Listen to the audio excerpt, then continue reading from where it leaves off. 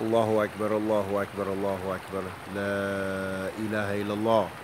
Allahu Akbar, Allahu Akbar, walillahil hamd.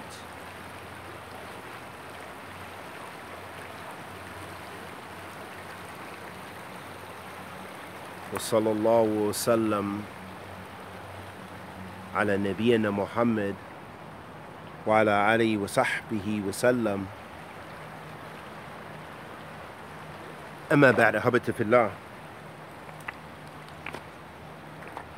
Al-Hidayah, as we've talked about many times, is from Allah subhanahu wa ta'ala. But we can be a source and a cause for goodness and hidayah if we practice and we learn, practice what we preach and share with the people, share khair.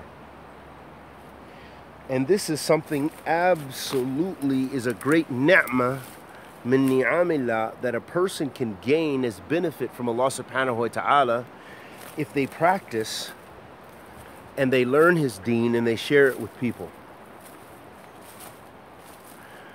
And so this shows us the fadl, of course, of the ulama and those who call to khair, the du'at al-khair, du'at al-sunnah. And it's sufficient for us to know, as the Prophet ﷺ said about the one that when a person dies, إِذَا مَاتَ الْمَرْءِ انقطع عمله إلا من ثلاث, that when a person dies, his deeds cease except three. And then the Prophet ﷺ said, as-sadaqa jariyah, continuous charity, al-ilm yuntafa' bih, knowledge that is benefited from,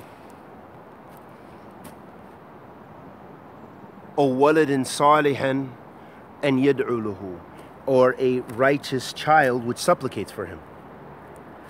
So those are the things that will remain, your deeds, those righteous deeds. And from those deeds that were mentioned in that hadith, of course, is the various forms of continuous charity, that you could leave continuous charity that others benefit from. And generally that requires wealth. That requires wealth. Or the one who leaves behind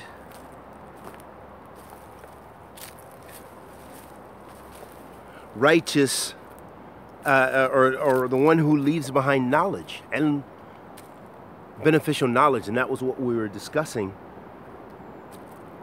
prior, in that the du'at al-khair, those people who call people to the book of Allah and the sunnah of the Messenger of Allah sallallahu alaihi wasallam to rectify themselves, rectify their communities, and leaving behind beneficial knowledge, whether it be books, whether it be recorded lectures, whether it be speeches, whether it be students, that people can even leave behind tulab.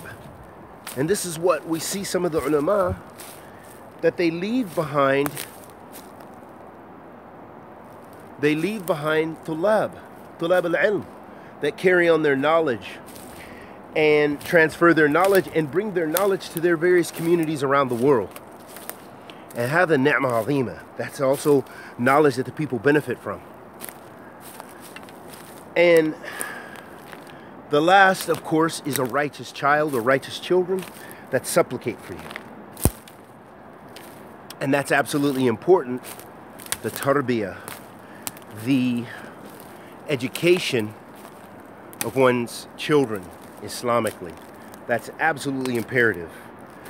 And I don't want to get off topic, but perhaps this is an opportunity to speak about, in my limited return here to America so far, which is coming to an end shortly, inshallah ta'ala, and that I see the nature of what, of the lack of tarbiyah, unfortunately. And it happens all over the world, in Muslim and Muslim lands. But here you can specifically see the dangers of children not being brought up Islamically.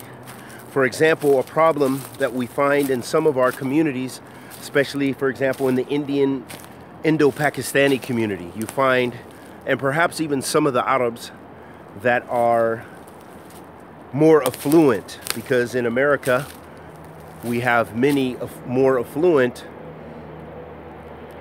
Indo-Pakistani communities, but you see from a lot of them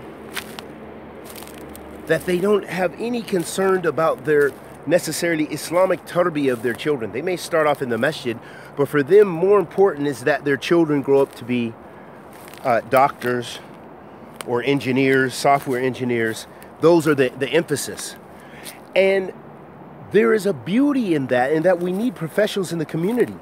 But you need professionals that pray. You need professionals that know Aqidah, know their creed. You need professionals that know the boundaries. You have sisters that don't even, there's no concept of hijab. I've seen how many sisters since I've been back with a khimar and tight pants. Not even loose pants, but tight pants, tighter than the pants I would wear. Or in shorts and a khimar. So it's a very strange thing, and this comes from tarbiyah. What have the parents left their children upon, and what do they allow them to grow into? Now, when there comes a time when it's out of your hands, but if you did not emphasize some of these things, and you allow your little girls to wear makeup and perfume and wear tight abayas, then what do you expect? And some of the other communities, they also are following in that tradition. They may put an emphasis, for example, the Somalis and Ethiopians now, that there's a large influx here of immigrants. May Allah bless us in them and guide us in them. But you see, their emphasis is on, for those that are practicing, will be on the Quran and other khair. But it's very few that survive that. And on top of that, they tend to focus just on the Quran and then think that that's sufficient. And their children still end up in a bad state because of the environment, because of their mixing in the in the non-Islamic schools, and even the Islamic schools to a greater or lesser extent.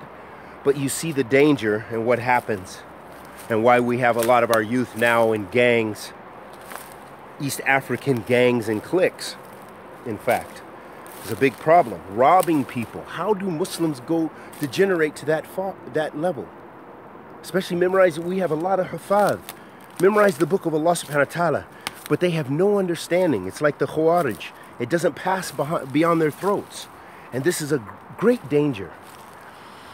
And why it's so important to learn al-ilm yantafa' bi, and knowledge, proper knowledge and grounding. And going back to the main point of what I was discussing, and perhaps even before then, also, so no one feels left out, that yes, the reverts also suffer from the same thing, but there's just so few of them because the dawah, there's no dawah out here really.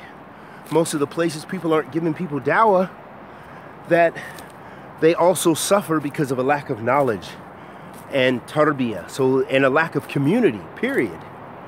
So you find their youth at best joining the army, and at best doing other things, and not having a pure knowledge-based Islamic upbringing. So it is a very difficult situation, because sinfulness becomes the norm. When you go to the Muslim restaurants, when you go, there's music, there's this, there's that. All the children, they know the latest rappers. They know Drake's got a new song. Rihanna has this, so-and-so this. They are involved and they're entrenched.